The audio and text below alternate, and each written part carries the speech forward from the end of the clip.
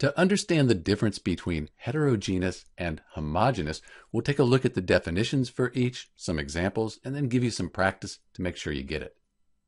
So for heterogeneous, we're talking about something that's not uniform. It's unevenly distributed. That means it's kind of in clumps. For homogeneous, though, it's the same throughout. It has a uniform composition.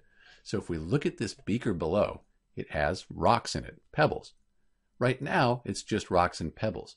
But if we add water to it, we'll have a mixture, two different substances.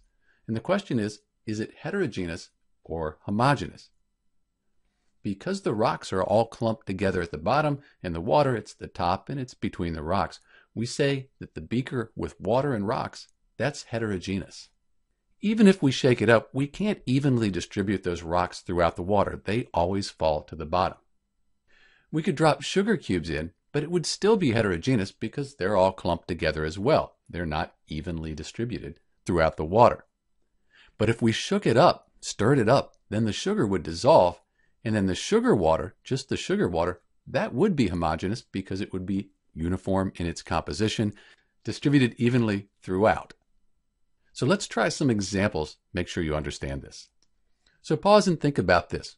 What about air? Is it heterogeneous or homogeneous? So air is made up of a mixture of gases. It's mostly nitrogen, N2, and then a good bit, about 21% O2, and then there's some CO2 and some argon. But these gases are all mixed up. They're evenly distributed in air. We don't have nitrogen on this part, and then over here, oxygen. It's all spread out evenly. So air is homogeneous. Let's try another. How about a delicious salad? Since we have things separate in clumps, we have our cucumbers, some croutons here, and then we have, say, some cheese. It's all in clumps.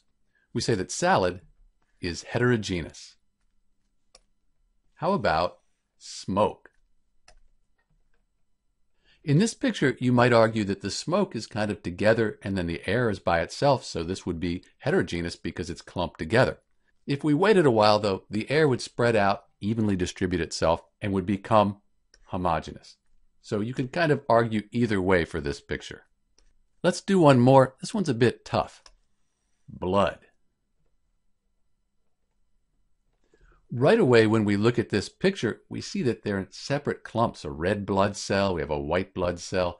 Because they're separate in clumps, we would say that it's heterogeneous.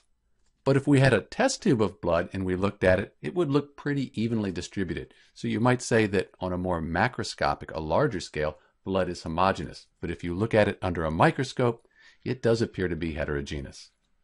So to recap, heterogeneous just means it's clumped together. It's not evenly distributed, like our rocks in the bottom of our beaker with water. Homogeneous, that would be smoother, more spread out, a uniform composition, like our sugar dissolved in water.